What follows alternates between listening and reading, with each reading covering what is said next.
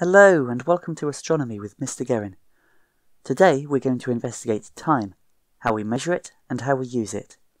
We'll also work through some example questions of the kind you might see in the GCSE exam. Here you can see the 15th century astronomical clock in Prague, which tracks many of the things we'll talk about today. We all know how to tell the time. Clocks with dials or digital numbers are everywhere. Young children learn how to use them, since knowing the time is crucial in modern life, and we've been using the concept of days and years for thousands of years. But it turns out time is a lot more complicated than just 4 numbers on a digital display. Physicists spend huge amounts on incredibly accurate atomic clocks, and astronomers use sophisticated observations of distant radio sources to determine how long a year is. Every now and then, to keep our clocks useful and accurate, we add 1 second to the length of a year. Today we're going to use the sun to tell time. The principles we'll discuss are very old and have been in use for centuries or millennia. Sunrise and sunset are the easiest times to tell. Halfway between these is noon or midday. More precisely, noon is when the sun is at its highest point in the sky, its highest altitude, or culmination. At this moment, for northern locations, the sun will be at an azimuth of 180 degrees, directly south. This will be important shortly. Traditionally, we call noon 12 o'clock.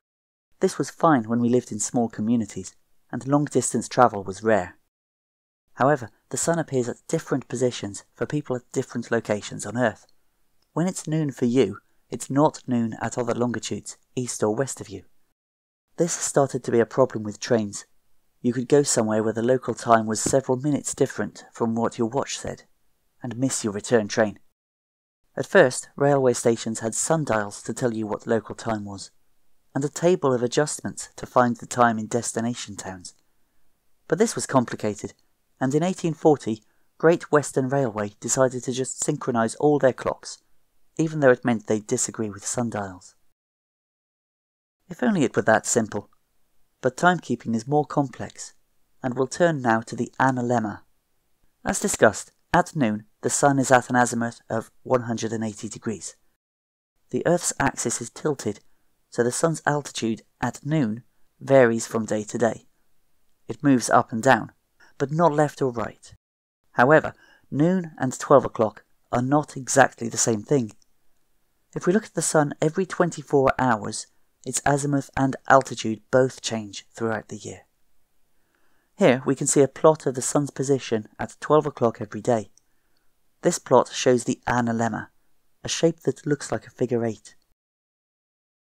The analemma is not symmetrical, as you can see if we expand the azimuth axis. So what does the analemma mean for telling the time? When the sun is at azimuth 180 degrees, it's at culmination, the highest altitude that day, and it is noon. But as the analemma shows us, at 12 o'clock the sun is usually not at 180 degrees. We call the position of the sun in the sky the apparent sun. This gives us apparent solar time. For instance, if the sun is at azimuth 180 degrees, the apparent solar time is 12:00. We usually shorten this to AST, and AST is what sundials show us. We'll talk about what this means in a bit. First, let's look at how sundials work. Basically, a sundial is a stick in the ground. The sun makes the stick cast a shadow at different directions depending on the time of day. This stick is called a gnomon. But this doesn't tell us the time. We need the second part of the sundial, the dial, a disc marked with times. As the sun moves across the sky, the gnomon's shadow falls on different parts of the dial, and the markings under the shadow tell us the time. The picture here shows that it's just before 1 p.m. Of course, sundials need to be oriented correctly. This one has compass directions to help with that. They also need to be made for your specific latitude. If you move much to the north or south, you'll need a different sundial. You can find the time of local noon with just the gnomon, a shadow stick. Any stick will do, but the straighter the stick, the better.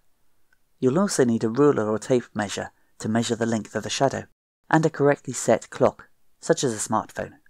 The clock will tell you when 12 o'clock is, but not when noon is. Put the stick vertically in the ground. try to do this on a level surface. If you're at school, you may be able to borrow a clamp stand to make this easier. Start your experiment before when you think noon is. Around 11:30 works in the UK. Every minute, measure and record the length of the stick's shadow. Don't worry if you have a few missing measurements, say because of clouds. You'll generally be able to measure to the nearest centimetre or half centimetre. The shadow's length will decrease for a bit and then start to increase. After it has increased for about 10 minutes, you're done. Now, plot a graph of your results and draw a line of best fit. Local noon is when the graph reaches its lowest point. In this graph, we can see that local noon is around 12:12. You can determine local noon just from a table of results, but the graph makes it easier. Now here is where things start to get a little more complicated. We can find apparent solar time using a sundial, but as we've seen with the analemma, the time between noon today and noon tomorrow, 12:00 AST today and 12:00 AST tomorrow, is not exactly 24 hours. This means that if you use the apparent sun to determine time, each day will have a different length. And indeed this was the case for most of human history, although astronomers have had better timekeeping than most people needed for thousands of years. To make each day the same length, exactly 24 hours, we use mean solar time, MST. This uses the mean sun. At a certain time of day, the average, or mean, azimuth of the sun, averaged over a year, is 180 degrees. We call this time 12:00 MST, and calculate MST based on this. The MST where you are, and at any other point at the same longitude, is called local mean time, LMT. LMT at longitude 0 degrees, which is defined as the longitude of Greenwich Observatory in England, is called Greenwich Mean Time, GMT. GMT is also called universal time, UT. Astronomers determine observation times in UT, with adjustments when necessary for local time. I recommend you make notes on each of these definitions, as you'll need to refer to these to understand the rest of this video. You can pause now and make your own notes, or print out the summary screen at the end of the video or on the Google Slides presentation linked in the description. So, as we've just seen, there's a difference between apparent solar time and mean solar time. We need to be able to convert between them. We can measure the sun's azimuth at 12:00 MST and find out how much it differs from 180 degrees. If we convert this angle in degrees into time in minutes by multiplying by 4, we find the difference between AST and MST. We call this difference the equation of time. So we can convert between AST and MST using the formula equation of time equals AST minus MST. This formula is given to you in the GCSE exam, so you don't have to memorize it. The magnitude of the equation of time varies throughout the year, and is usually written as a table or a graph like this one. You can see here, for example, that on the 1st of May, the equation of time is about plus 5 minutes. The graph does change very, very slowly, but this one will be accurate enough for many years. Now it's time to practice the conversion. You're going to calculate MST from AST. You'll need to find the equation of time at the correct date from the graph, and then calculate MST. Our sundial shows the time in AST. First, 11:30 on the 1st of September. Second, 13:10 on the 15th of May. And finally, 14:57 on the 1st of February. Pause the video while you figure out your answers.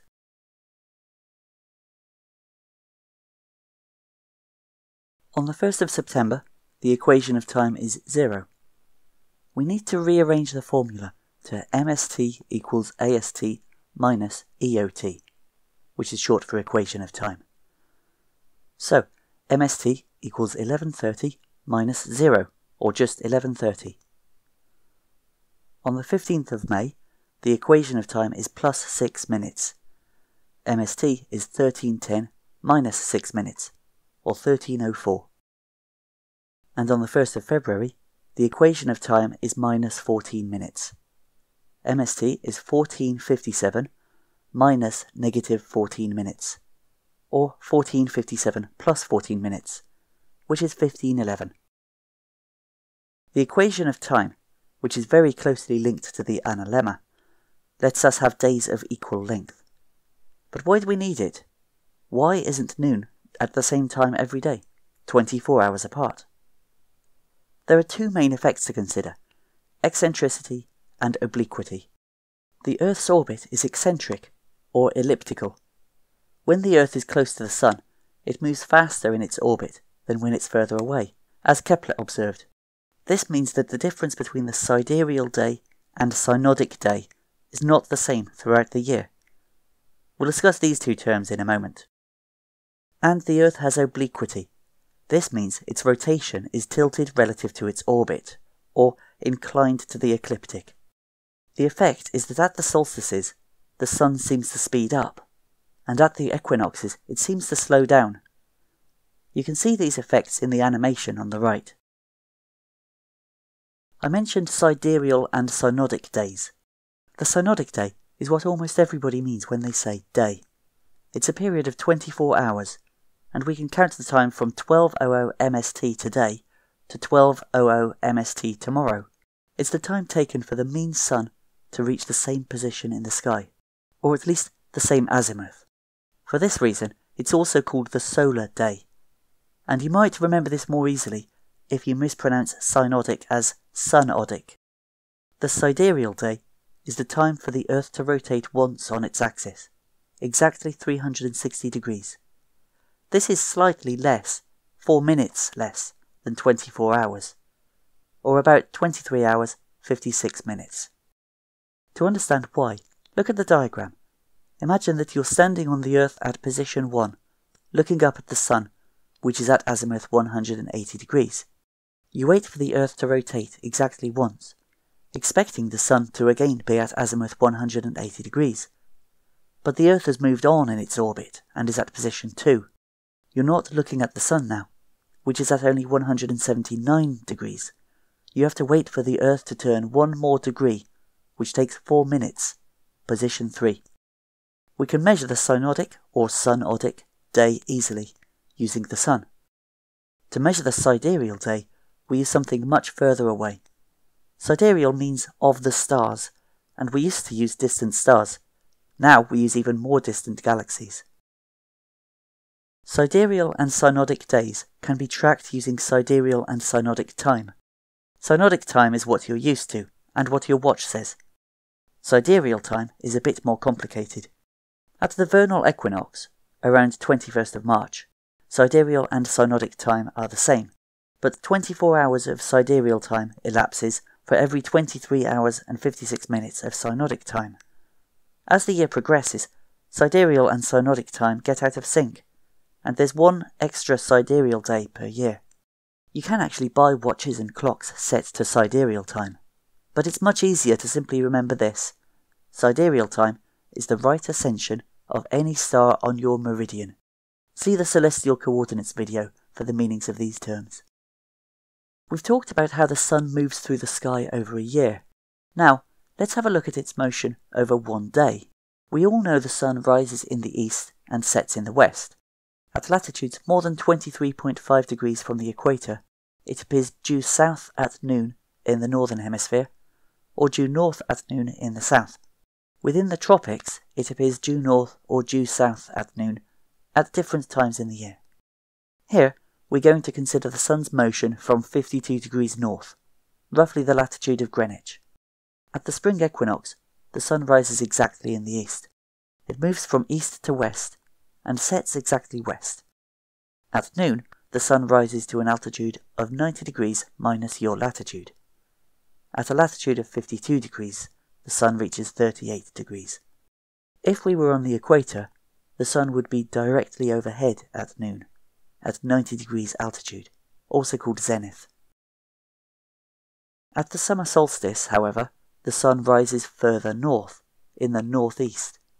Again, it moves from east to west, but now it sets in the northwest. Now it reaches an altitude at noon of 90 degrees minus your latitude, plus 23.5 degrees, the inclination of the Earth. From our 52 degrees latitude, the Sun reaches 61.5 degrees, and at the equator, the Sun rises to 23.5 degrees north of your zenith, in other words, 66.5 degrees due north. The autumn equinox sees the Sun move in the same way as it does on the spring equinox. It rises exactly east, reaches an altitude of 90 degrees minus your latitude, 38 degrees in this case, and sets directly west. Again, from the equator, the Sun is directly overhead at noon. And lastly, the winter solstice. This time the Sun rises in the southeast and sets in the southwest.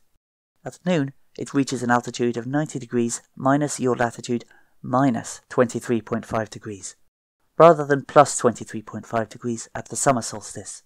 From 52 degrees north, that's a very low altitude of just 14.5 degrees, and at noon on the equator, it will reach 23.5 degrees south of your zenith, or 66.5 degrees due south.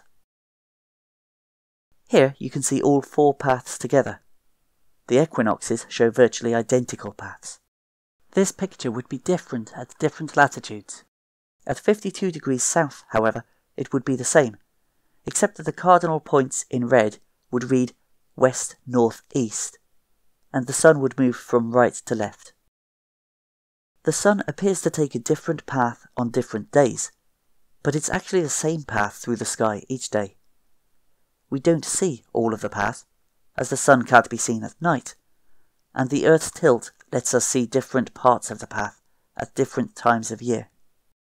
The Sun crosses the line labelled east, azimuth 90 degrees, at 6:00 AST.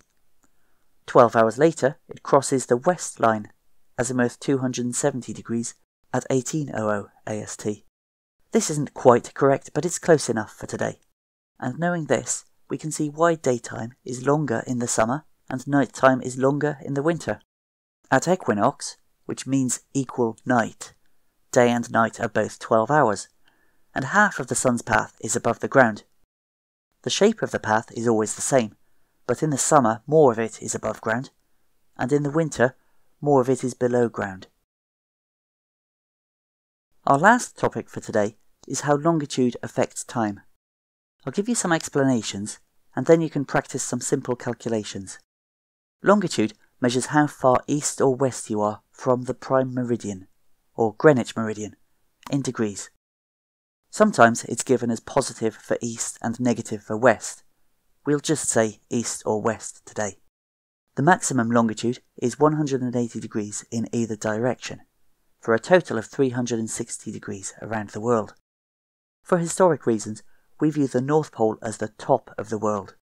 Viewed from above the North Pole, the Earth turns anti-clockwise. A synodic day is 24 hours, or 1,440 minutes. This is 4 times 360, which means that any point on the Earth's surface turns 1 degree to the east every 4 minutes. This is an important fact to remember. 1 degree is equivalent to 4 minutes. This will come up a lot. If it's noon where you are, it's also noon at every point on the same longitude.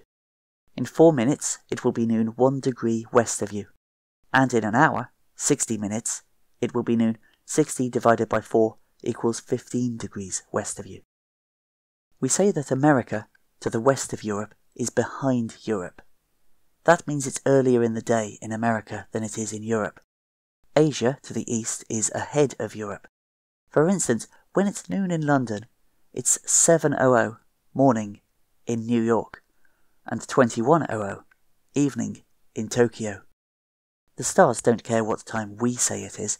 They're in the same position in the sky for all of us. But while that bit of the sky is above us, it's below people on the other side of the world, and there's a planet blocking their view. If you'd like extra practice with longitude calculations, see the celestial coordinates video at timestamp 2621. So, time, as measured by the Sun, varies as you go east or west. This became a problem with the invention of railways, and in 1840 Great Western Railway adopted railway time, setting all their clocks across England to the same time.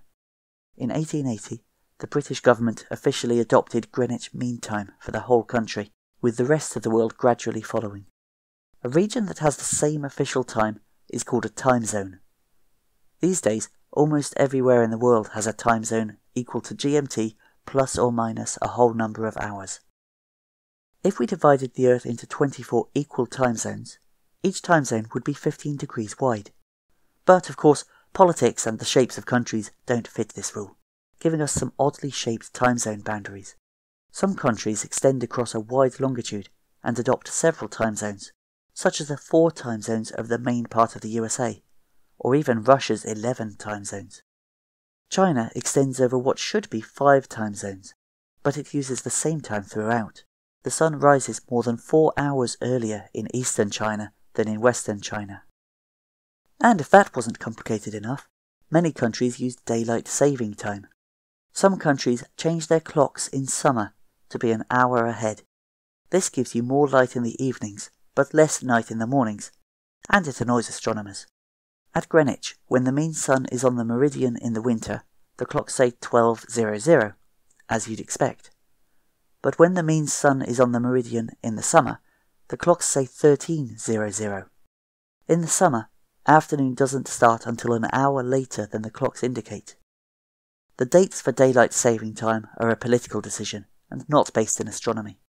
Here we can see the normal analemma at 12:00 GMT, compared with an analemma produced using 12:00 clock time at Greenwich, 12:00 GMT in the winter, and 12:00 BST, British summertime, in the summer. Note the slant of the summer portion of the analemma. We can create an analemma at any time of the day, and if we do so at a time other than 12:00 local mean time, the shape is different. BST is calculated as GMT plus 1 hour. You should be able to use the ideas we've discussed today to calculate and convert different times, and for the rest of this video, we'll work through some example calculations. The maths needed is very simple, you just need to remember the methods, and there's a summary screen of the formula used at the end of this video, and on the linked Google Slides presentation. The equation of time formula is given in the GCSE exam, but you'll need to learn the rest. Astronomers generally work in universal time, which is the same as GMT, and needs to convert between UT and local time.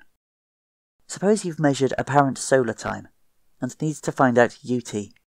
You'll also need to know your longitude and the current equation of time. Find your AST, and subtract the equation of time to get MST. Then multiply your longitude by 4. If your longitude is east, subtract that many minutes, and if you're west of Greenwich, add that many minutes. Try the example. AST is 10:42, the equation of time is plus 5, and your longitude is 35 degrees east. Pause the video now and calculate UT.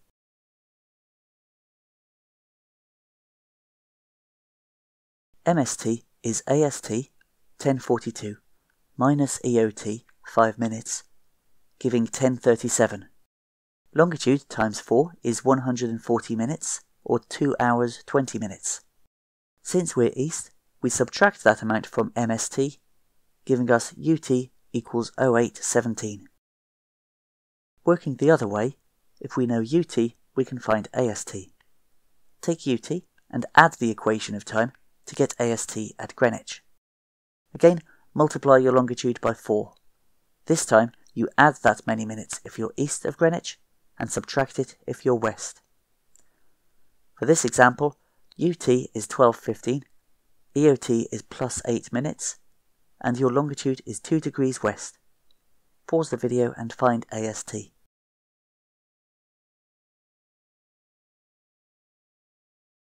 AST at Greenwich is UT, 12:15, plus EOT, 8 minutes, equals 12:23. Longitude times 4 is 8 minutes, and we're west, so we subtract it. 12:23 minus 8 minutes is 12:15. You'll also need to convert from UT to local official time, also called civil time, since that's what non-astronomers use.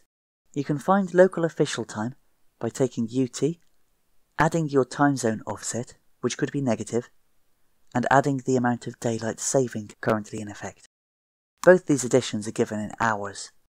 Mauna Kea Observatory is in time zone -10, and does not observe daylight saving time. If UT is 1820, what should your watch say? Pause the video to figure it out.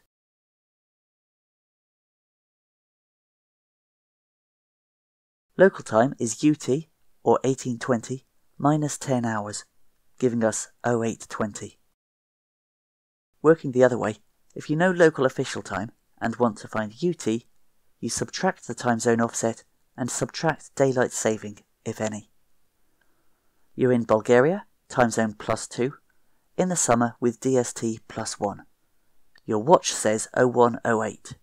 What is UT? Pause the video now.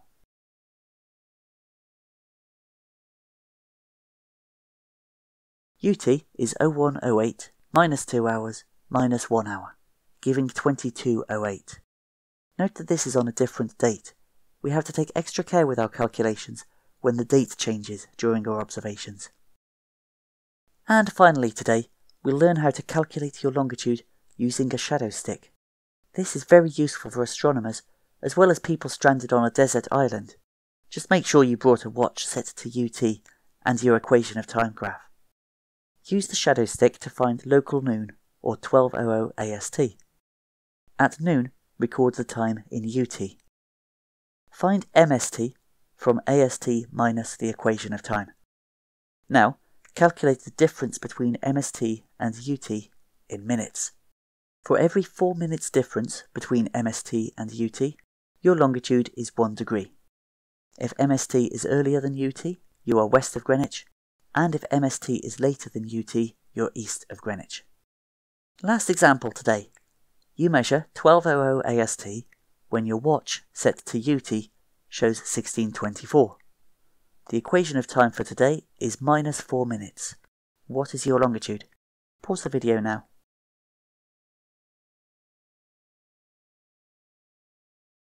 Find MST, which is AST minus the equation of time.